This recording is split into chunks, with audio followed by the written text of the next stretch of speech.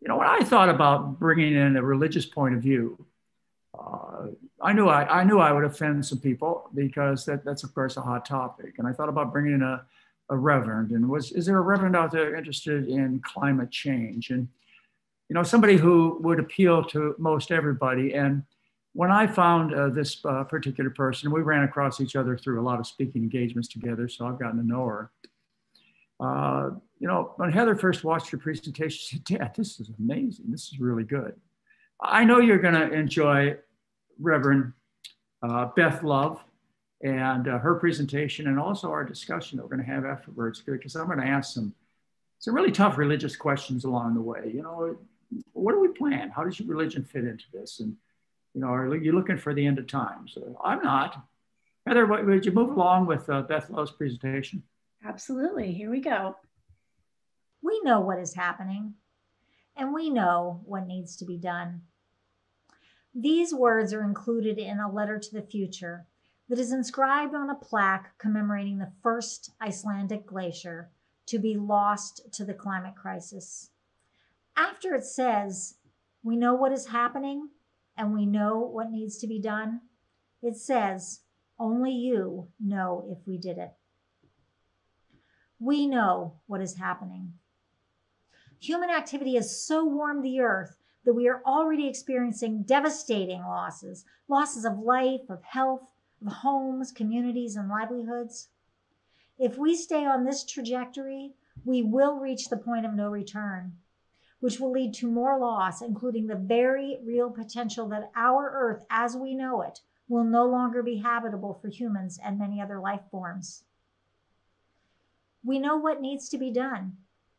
We need to drastically reduce or eliminate greenhouse gas emissions from all sources or risk losing the habitability of our Earth home. Scientists first brought this fact to light decades ago, and the people of the world, by and large, understand that this is true. A 2018 survey by the Pew Research Center found that the majority of people all around the world in most countries find that the climate crisis is a serious threat.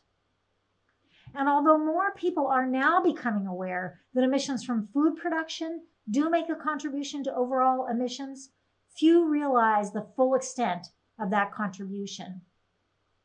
What is not in dispute is that animal agriculture, of all of the food production sectors, is the largest contributor to food-related emissions. Part of this is because cattle and sheep and other ruminant animals emit a very potent greenhouse gas called methane. The book Drawdown says that if cattle were their own nation, then that nation of cattle would be the third highest producer of global greenhouse gases. Third highest nation, the cattle of the world. You can see from this slide that methane, like two other greenhouse gases that are highly associated with animal agriculture, nitrous oxide and black carbon, that they're much more potent in their warming potential than is an equivalent quantity of carbon dioxide.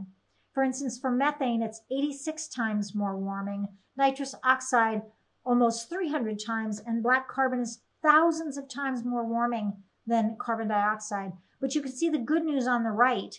If we start reducing animal agriculture and draw these emissions down, stop emitting them, they will be gone within about 100 years, whereas carbon dioxide lasts in the environment for hundreds or thousands of years. Some of it is even left after 10,000 years. So the emissions we're putting out today, the carbon emissions we're putting out today, will still be here in 10,000 years. The full magnitude of animal agriculture's contribution has been confused and obscured by industry interests, but published studies from reputable sources have shown that the contribution could be as high as 51%, and there is good evidence that exists that indicates that the figure is much higher. Regardless of the specific percentage contribution of animal agriculture to overall emissions, the really critical piece for people to understand is that there is no solution to the climate crisis that does not include a massive shift in human dietary patterns, especially in high meat consuming nations such as the United States. In fact, numerous recent studies have concluded that even if we are to completely eliminate carbon dioxide emissions from fuels, transportation, and energy, we will not keep temperatures within acceptable levels unless we accompany those reductions by a significant shift in human diets toward more plants and less animal products. And of course, entirely plant-based diets contribute the least to the climate crisis. We know what is happening, and so far, I've only addressed the climate crisis. That's one of 9 planetary boundaries, 9 key Earth system processes, which, if we cross those boundaries, it could result in dangerous levels of environmental change. And animal agriculture is a leading contributor to at least 7 of the 9 planetary boundaries, okay? At least 7 of the 9. Animal ag, a major contributor. We're going to look at the other 6. Other than the climate crisis, here's the other 6 of those 7. Biosphere integrity. That has to do with the effect that we humans have on the functioning of our ecosystems, as well as on the genetic diversity of ecosystems. And animal agriculture is the #1 contributor to both biomass loss and biodiversity loss. For instance, through habitat destruction, through pollution, through encroachment on formerly wild lands, through overfishing, through killing predators, predator eradication, we call it, right? Through deforestation and through other means. That is how animal agriculture impacts the biological world. Land system change is the next one we'll look at. That includes deforestation. Perhaps the largest way, probably the largest way that humans change the land is through cutting down or burning down forests. And 80% of deforestation is for animal agriculture, 80%. We know what is happening, and we know what needs to be done, don't we? We need to stop burning down and clear cutting our forests, and we need to replant. We know this. We know this. The truth is leaking out. In 2019, the fires in the Amazon created greater awareness of the fact that the so-called lungs of the planet were being raised to burn. They were being burned to raise cattle for human consumption. And the story, as reported, did partially obscure the facts because the reports typically said the rainforest was being burned to raise cattle and to grow soybeans, which could have left people to possibly conclude that vegans such as me are the cause of some of the rainforest burning because of our appetite for tofu and other soy products. But of course, we know that the vast majority of the soy being grown in South America is being fed to pigs that live in Asia, pigs that are destined to be eaten by humans. The 4th planetary boundary we'll look at, freshwater use. Now, you probably have heard about water conservation. People know what the authorities tell us to do, right? They tell us to turn off the water when we're brushing our teeth, or take a shorter shower, flush less often, find water conserving ways to grow your garden. And this is what we know. But you know what? We also know that our industrial uses, there's water that it takes to produce the goods that we buy and consume. But guess what the truth is? It's really the food. It's really the food. Look at this chart. In your household uses for the average person is a tiny percent of your water footprint. The industrial goods production is 5 or 6 times what it takes to water your garden and brush your teeth and all the rest of that stuff. And the food that we eat is over 70% of any individual's average water footprint, okay? So that's what we should be talking about, not the toilet flushing. But once again, it's not all food. Animal agriculture is the leading driver in our race to exceed planetary boundaries. Here you see in this chart, which is depicted in gallons of water per pound of food, that the cattle, the chickens, the pork, the cheese that are raised for food are taking hundreds, if not over 1,000 gallons of water to raise 1 pound of food, whereas the fruits, the veggies, the grains, the nuts are riding much, much lower on the waves. Biogeochemical flows, that's a fancy word to talk about how the 2 elements, nitrogen and phosphorus, interact with both the physical world and the biological world, and how they flow through those worlds. And what we know is that the vast majority of nitrogen and phosphorus in the environment the phosphorus and nitrogen pollution in the environment is coming from animal feed, growing animal feed. So they have these great, giant, big monocrop fields that are so overused that they're dead, and the farmers pump in tons of chemicals to get them to pump out some food for animals, oats, wheat, corn, soy, and most of that nitrogen and phosphorus is not taken up by the plants. Very little is taken up by the plants. The rest makes its way into the soil, into our waterways in the form of pollution, flows out to the ocean and creates these vast swaths, ocean dead zones, hundreds of them in the oceans of the world, where nothing can grow because all of that fertilizer has just given a huge boost to algae. There are these giant algal blooms that take up all the oxygen and nothing else can grow. Ocean acidification, another problem happening in the oceans from CO2 emissions falling on the oceans, causing the water to be too acidic. And the ag sector is not the only, but it is a major source of CO2 emissions, for instance, through deforestation, manufacture and use of nitrogen fertilizer, energy use, etc. And ocean acidification is taking place at the fastest rate recorded in millions of years. And what happens? The acidic environment interferes with shell and skeletal formation for marine organisms such as coral, oysters, some plankton, and it's not just about losing some pretty corals or some tiny sea creatures suffering, but there are disturbances throughout the food web. For instance, this tiny little sea snail called a pteropod or a sea butterfly is a very important contributor to many food webs. For instance, it's eaten by these giant baleen whales. Atmospheric aerosol loading, that's dust, smoke, haze, other solid and liquid particles that are suspended in the air that we breathe. Animal agriculture contributes through black carbon, again, burning of the rainforest, crop residue, the burning of crop residue, dust that comes up from cultivated land, and desertification from overworking the land. We know what is happening. We are not dumb. We know what is happening, and it's frightening. Personally, I'm most concerned for our young people. The children of the world are my children. They may not have a planet to call home. There are 2 more planetary boundaries for which animal ag is a probable contributor, but this is enough for now. We know what is happening, and we know what needs to be done. And quickly, we have already left the safe zone and crossed into high or increasing risk zones on 5 of those 9 planetary boundaries, of which 4, animal agriculture is the major driver, and it's also a major driver in the 5th. We know what needs to be done.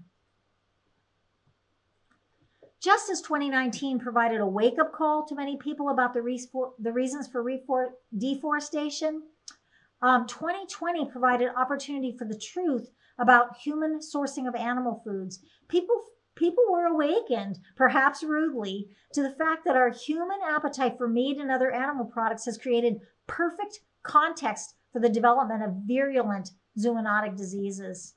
Diseases that have the capacity to completely put a halt to life as we know it, right? Is that what happened? And although COVID-19 apparently originated in a wet market, we know it's not just wet markets.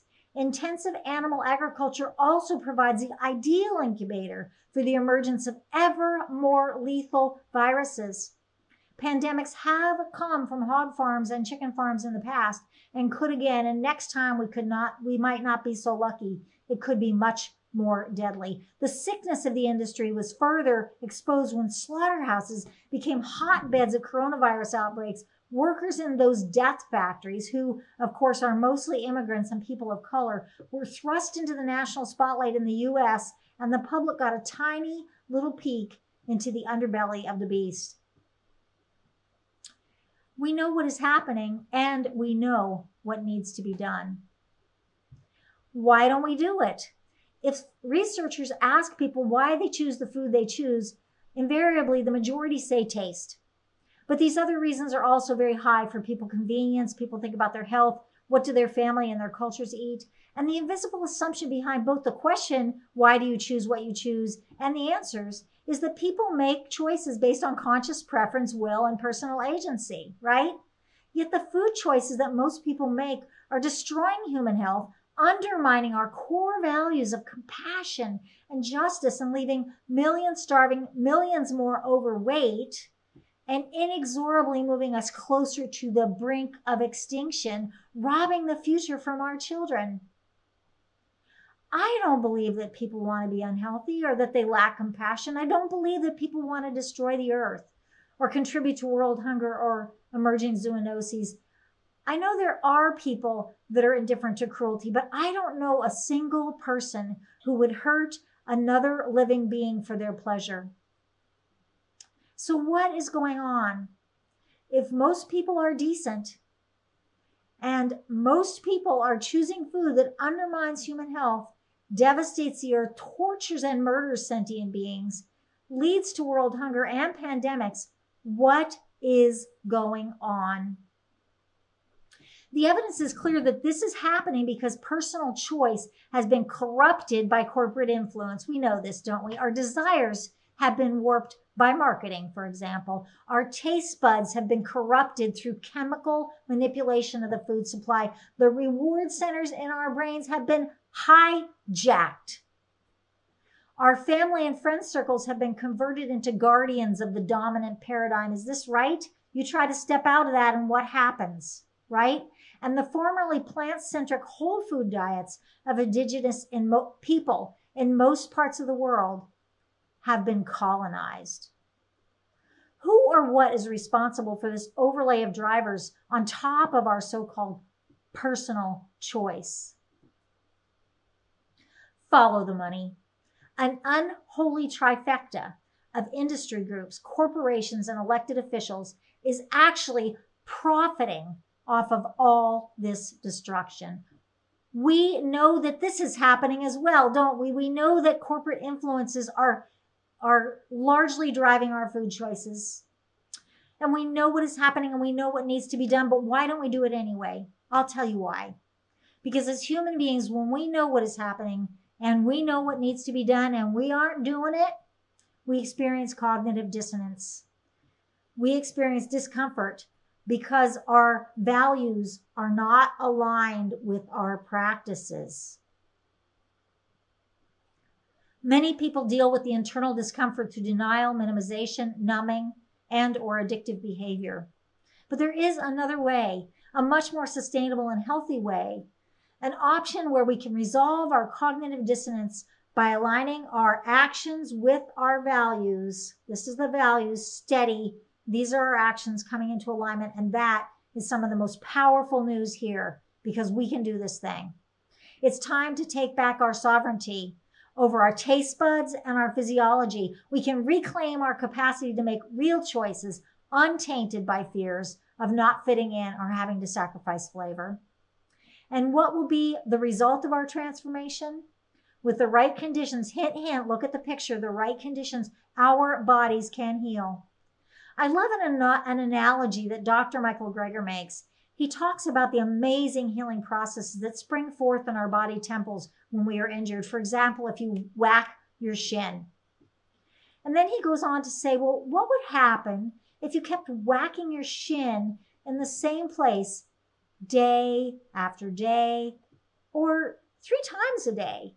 1, breakfast, lunch, dinner. It would never heal. That's what he says. It would never heal.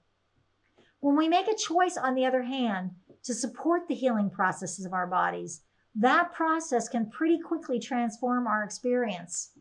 Within a few weeks of reclaiming our sovereignty and consistently eating whole, healthy plant foods, our taste buds will adjust. Over time, our brain's pleasure centers will no longer be attracted to products of violence and destruction. We will start craving healthy food. We will be able to claim the vibrant health that is our birthright. The further good news is that it's not too late to act, to bring human activity back within the boundaries of our Earth system. The Earth, too, can heal herself when we stop whacking her millions of times a day. The same dietary choice that will allow the body to heal will also allow the earth to heal. And that will result in a complete transformation of the way humans use the earth and its inhabitants.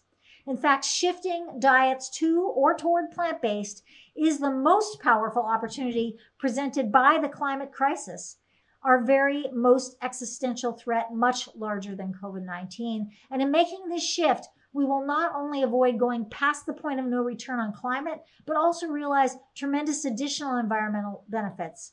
As a result of this single dietary shift, we will be able to restore the land lost to animal agriculture, clean up our waterways, see the ocean dead zones come back to life, and stop the hemorrhaging on habitat loss, on biodiversity loss, on species loss. We can become conscientious stewards of our earth and its inhabitants, just as we were ordained to be. We can restore the earth as a garden in which our children and many generations after them can live long, healthy, sustainable, just, and compassionate lives. When we are successful in our goal of shifting human diets to healthy plant-based and plant-strong diets, we will also realize a change in humans. We will see that the human presence on earth is more peaceful, spiritually aligned, just, compassionate, and well-fed. We know what is happening, and we know what to do. Let's do this thing. Thank you very much. Enjoyed that very much, Reverend Beth Love. So let's talk a little bit about. I don't get a chance to have much contact with the spiritual side, the religious side of life anymore. I was raised as a Christian, and my wife Mary was raised in a very, very strict family, and of course I have a certain amount of understanding of how life is supposed to be, and some of the things I was taught. And I would like to. This really is a spiritual thing. This is a moral thing, saving the planet Earth, saving it for us. So you would think that everybody involved in any religion would step up to the plate and say, how can I offend the temple? The temple in this case being the planet. The temple in the other cases being our own bodies. It is, to me, anti-God, anti-religion. What about that? How do you find people in the religious community? I know you can't speak for everybody, Reverend Beth. Yeah, thank you so much, Dr. McDougall, John. I cannot speak for everyone in the religious community, and I want to start right up front by saying there's tremendous diversity, obviously, in the religious community. It's actually communities, as we know, many communities worldwide. What I can speak to most authoritatively is my own tradition, which is New Thought, and I will speak a little bit about that. But in preparation for this, since I knew you wanted to talk about the religious perspective, I did do a little bit of research, and I want to say that I do not put myself forward as a scholar on world religions by any means. That has not been my course of study. I was born Jewish, but not raised with any Judaism, with any of the religion, with very, very little of the traditions, other than that I knew that you got presents on Hanukkah and Passover.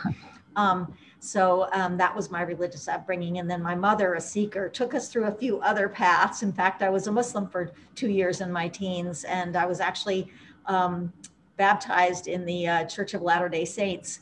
I don't think that lasted very long, though. But so ultimately, I did find my way to a religion that is authentic for me, which is New Thought, which came out of Christianity. Actually, the early New Thought pioneers were Christians. They were practical Christians that really took this teaching that Jesus is a great example and that we can do these things too, and so much more. They took that to heart, and they looked for the threads of universal truth that ran through all religions. And in that, they created a philosophy or a theology that came out of these universal spiritual truths. Now, of course, they were of a place and time, and so the religion they created was influenced by the context in which they created it. But most people would be familiar with New Thought because it's thoroughly permeated popular culture. So, the song, I Believe I Can Fly, I Believe I Can Touch the Sky, these ways that we all know that our belief is important. Whatever it is that we put our attention on grows in our experience. If we're putting our attention, if we wake up in the morning and we say, oh, this is going to be an awful day, well, guess what? We're going to have an awful day. And if we wake up in the morning and say, oh, this is going to be a glorious day, we're going to have a glorious day. So that's New Thought in a very tiny nutshell. But what I found when I did a little bit of research about world religions is that for the most part, the scriptures of the world and the world religious teachers talk about our role as stewards of the earth. This is one of those universal principles, that we have a role as stewards of the earth. And there may be differences of opinion about the exact relationship between God and humans. And in fact, I think that's one of the places of greater disagreement, is that some people see God as more of a puppeteer in the sky, who we've got someone in the thread here who says that God knows when the time is, and God is going to transform the earth.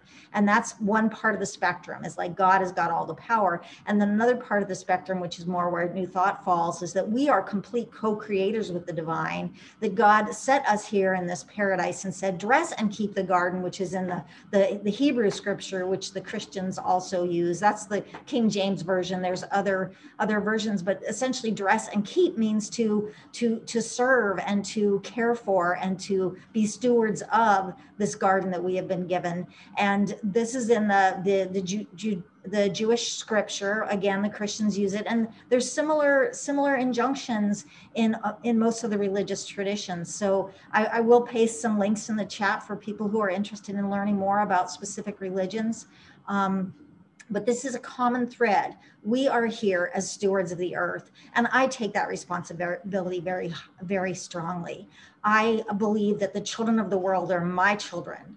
I have for my entire life worked for a better world for the children, and suddenly awakened 5 years ago to the fact that all the good work I was doing in the world with children, with families, with men in the state prison system who I was helping them heal their childhood wounds, like all that good work would amount to nothing if we lose the habitability of the planet, if we go into either of the two scenarios that Rupert outlined, where either it's all gone or we have this Phoenix situation. We must work toward that transformation. As hard as it is, we must work to it. That is our charge. That is why God put us here, in my opinion, and the religions of the world agree. Now, I want to acknowledge that there are a number of people in different traditions.